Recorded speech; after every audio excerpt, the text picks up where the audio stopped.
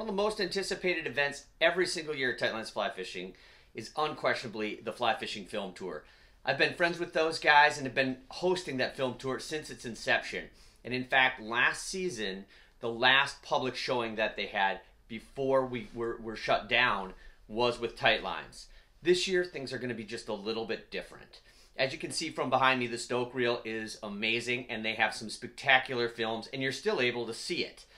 All you have to do is come into the shop, scan the QR code, support the local fly shop.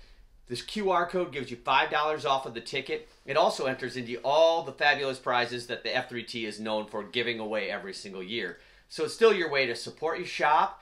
It's still your way to see all of the films. It's a pretty exciting year for us because this season you might see some familiar faces in the film tour. The Tightlines crew has worked with Meat Eater and also with Off the Grid Productions and the F3T to bring you a pretty special little piece about saving a pretty special river. So come into the shop, scan the code, get the deal, get entered for the prizes, and enjoy the film with friends and family.